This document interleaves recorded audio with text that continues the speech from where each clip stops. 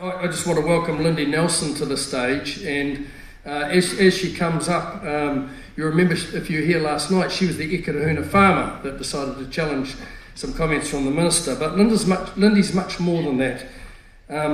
Improving health and safety is an industry priority, and Farm Without Harm is an initiative whose focus is that we ensure we can continue to produce world-leading agricultural products and red meat in a manner that ensures everyone who participates in our industry supply chain does so safely. Lindy, who many of you know, is the chair of Safer Farms. They've recently published a new video that's been encouraging people to really take this seriously and make it a priority, and was awarded the New Zealand Order of Merit in 2016 for her service to agriculture and women. Lindy Nelson, we welcome you to the stage and thank you for your attendance. Listen up, Manawatu. Listen up, Canterbury. It's time we all pull finger. Because when it comes to looking after ourselves or each other, are we being a bit half-assed? From deaths and injuries to sickness to the top 2 inches, the way we farm is causing too much harm. Because when one of us gets nailed, our families, our whānau, and everyone who relies on us gets hammered too. It's time we all set a new standard. From the back paddock to the boardroom. No more chances that we don't need to take. No more shortcuts when we're busy or tired. It's time to stop putting on too much pressure and thinking that it's just someone else's problem. Because here's the thing, she'll be right is dead wrong. And half-assed being okay, that stops right here.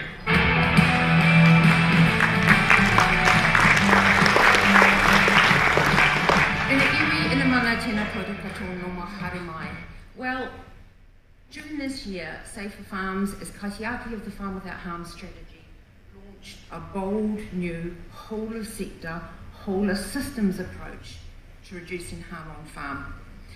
The first part of that strategy was to refocus, re-engage and reframe health, safety and wellbeing. Because if we're really honest, the word health and safety comes with a bit of baggage, yeah?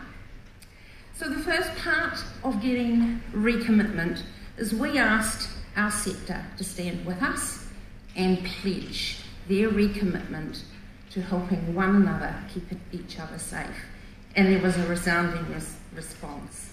And I'm really pleased that every single meat processor who sits here today has pledged their support, along with Beef and Lamb New Zealand, along with a few of you farmers. So thank you for that.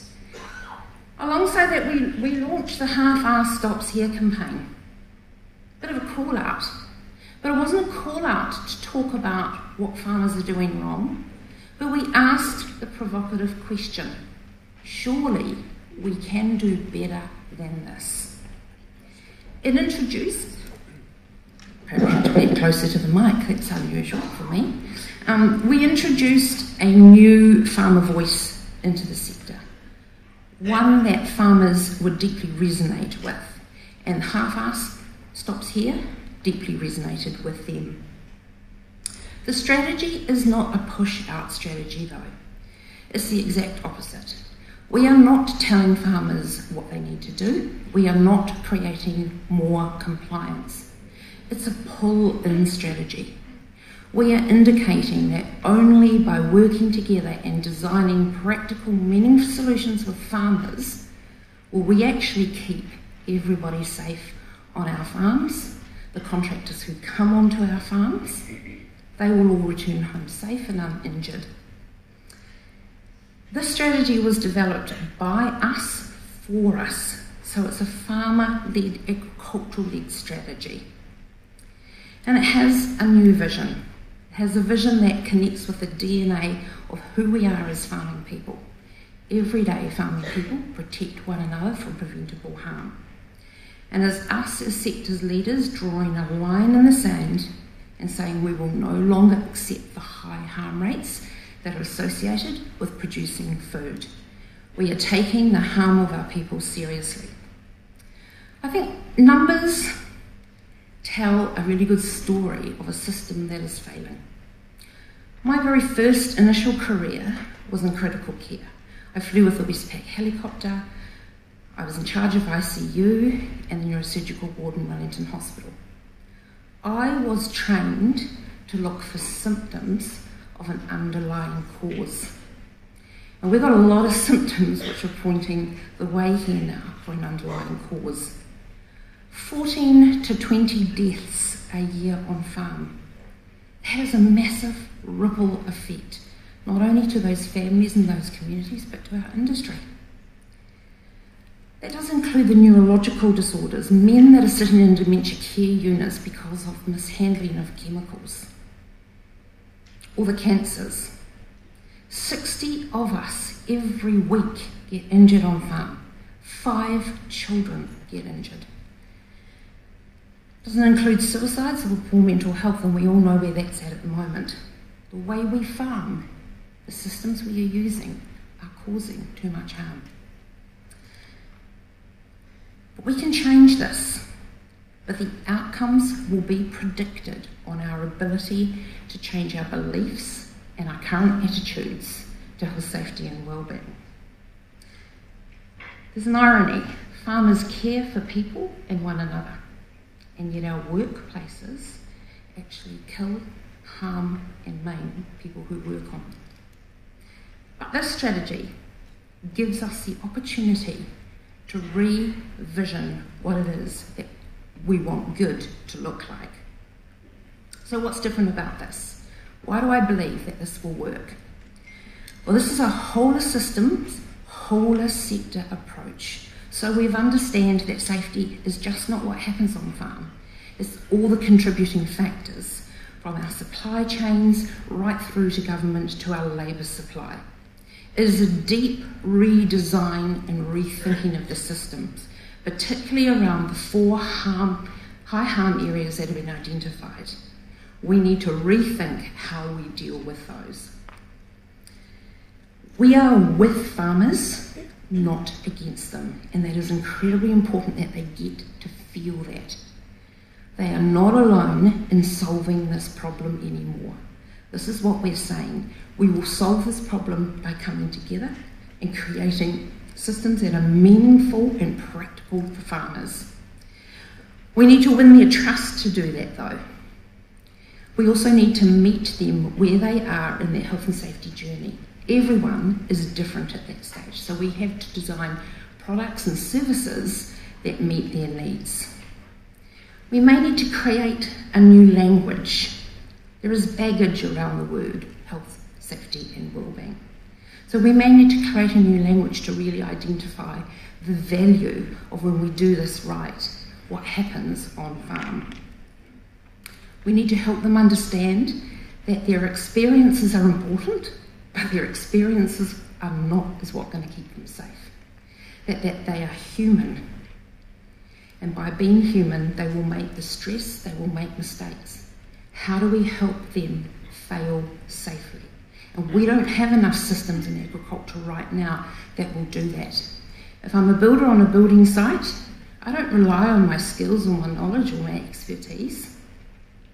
I know if I fall, and I don't know when I'm going to fall or why I'm going to fall or how I'm going to fall. But I know if I fall, I'll fall safely. We need those sort of systems in our farming systems to keep people safe. Is it possible, you're going to ask me? Do you think it's possible? Do you think it's achievable? Hell yeah, I absolutely do. Because I have seen it done in sectors that have had similar high harm rates to us. Forestry is one. I have also seen it done in this very room. Well, maybe not done in this very room, but by the people who work in this room. And I really want to acknowledge our meat sector for the work they have done in driving down harms in their processing factories. The way that they have incorporated health, safety and wellbeing into their farm assurance programs.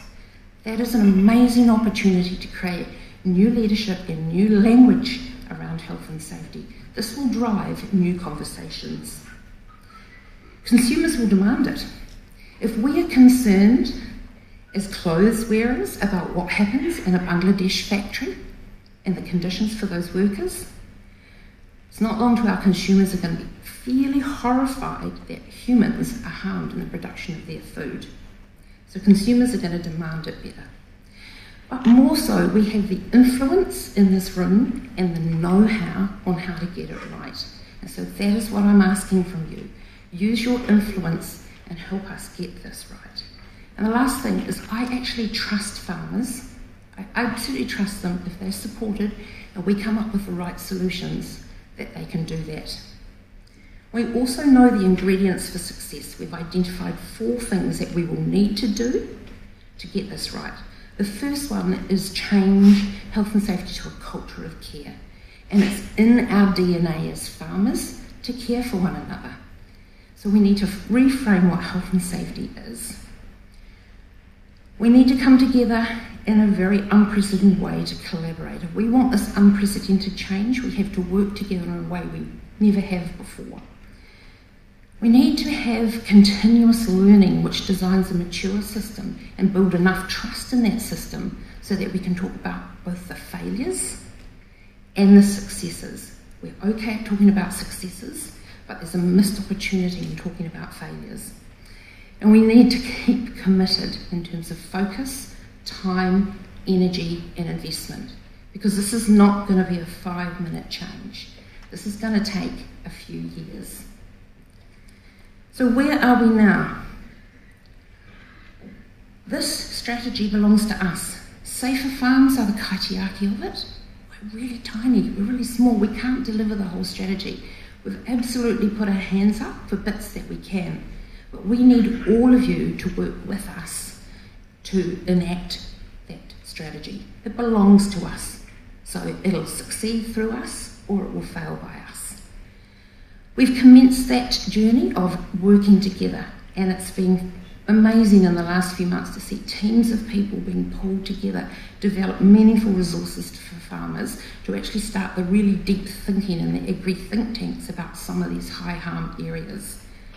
130 businesses and farmers have signed the pledge to commit to refocusing on health and safety, to working together, and to shunning the old attitudes that we've had to that.